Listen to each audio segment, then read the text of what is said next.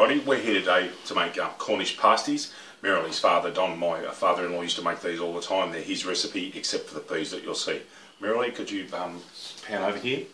We've bought our pastry. Okay, a lot of people make their own, but to make it easier and quicker, we've bought pastry. I like the puff pastry better, and Merrily likes the short crust. We've got regular mince, as you can see again, $5 a kilo, great deal. Parsnip, carrots, spuds, onion, swede, peas, pumpkin, salt, pepper and parsley, a bit of milk for a wash to glaze it over at the end, and also our food processor. Now, as you can see, there's a lot of preparation time. We'll come back to you when a lot of that food's ready to go. Just before we start the wazzing process, just to show you here, we've got the pastry out a bit earlier, so it defrosts a bit. It'll make it easy to make the pasties later on. Merrily's just pointing out to me that father-in-law Don, Merrily's dad Don, used to make these. He comes from Broken Hill, and they're a popular thing up there at the hill. These aren't traditional Cornish pasties, but they are a staple food up there at the hill. Great place. Hello to everybody up there, especially Auntie Sue and Uncle David.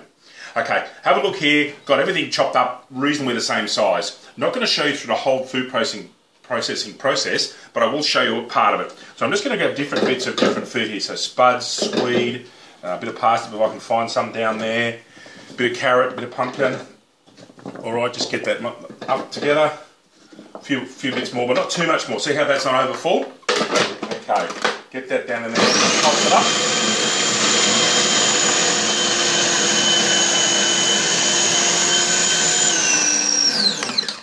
Okay, have a look in there, everybody. Have a look how fine that is. Okay, I'm going to tip that out into our big mixing bowl. I'll do all of the rest of that and blend that up, but that's the fineness and the size you look at after so you can make the pasties, okay? Hi everybody, have a look now. All of the vegetables have been chopped up in the food processor. They're lovely and fine. Okay, have a look at that all the way through, nice and consistent size as some of it goes flying. Okay, now I'm going to put the mince in and put a few condiments. So, we've got our kilogram of mince here. Straight in with that, obviously taking off the moisture pad down the bottom. Straight in with the mince. Okay, now we're going to have some salt and some pepper.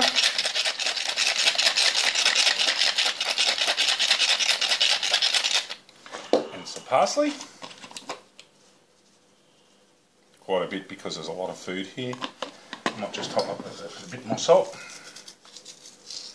Okay, and now you've got to mix that all together. So I'll start mixing that together and get that all together. It's the only way you can get this all through. As I said, this will take a while. I won't bore you pointless. Come back to you shortly. Okay, it's time to make the pasties. Please have a look at that, Merrily. That's the mixture all done together. Salt, pepper, all the vegetables, meat. I've thrown in a few peas in there just for a bit of greenery. Okay, we're going to show you how to make one pasty all the way through, and then we'll come back to you and show you the completed product. So this is puff pastry, which is my preferred choice, as you can see. We don't see the need to make them circular. Traditionally, pasties are circular. As you can see, the pastry sheets come square, so we just make them square. So it's as simple as grabbing your pasty mix.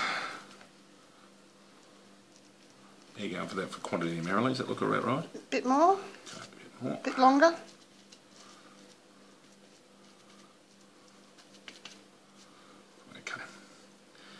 You can see that I've shaped that to be basically a rectangle, nice and high. Okay, so now this way with the pastry, separate it from its plastic, all the way across there.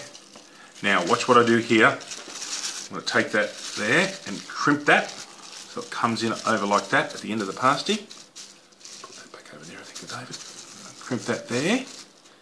And then also seal it off at this end. Okay. Now, use your fork, crimp that off like this. I'll come around here and do it sideways so you can see what I'm doing on this end. Make sure this is all done too. And a couple of air holes. Okay, yep, got those coming. So there's my milk ready to go. Couple of air holes, carefully selected.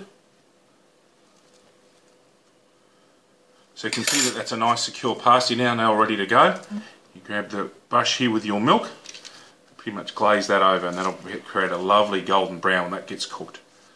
Alright, so that's how you make our version of pasties, or Dad's version of pasties. Okay, we'll now go through the whole process of making these all together and come back to you and show you, but that's the finished product. There you go, that goes straight into an oven at 180. Okay, everybody, there's 9 pasties that we've made. You can see here we've got the mixture of the shortcut and the puff pastry, all been glazed with milk, all got air holes in them. They're all about to go in the oven now, so we'll whack them in the oven. And as you can see, I've come over here. We've got our oven preheated to 175 because it's a stupid bloody thing and it won't go to 180. Okay, there's one tray. There's the second that's in the bottom shelf. And one of the beauties of this setup is that we've got a secondary oven down here that's also been preheated to 180. Marilee, what do you reckon, 40 minutes to 50 minutes for those? Yeah, keep an eye on them until they're nice and golden brown. Yep. Okay, so that's our Cornish pasties. Well, sorry, Dad's pasties. We'll come back to you and show them when they're finished. And we've still got a few more to go. This mix will make anywhere from 10 to a dozen. Yeah, something like that. So we've got a few more to go and finish those off. Hello everyone, you can now see that our pasties are done.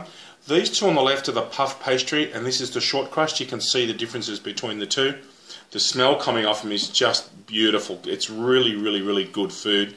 Terrific tuck-up. Lots of thanks to Don and Marilee for showing me the dish. I love these things, I really do. And again, thanks to our father-in-law and Dad Don who sort of inspired this. Miss you a lot, and I hope you're looking down on these with good favour.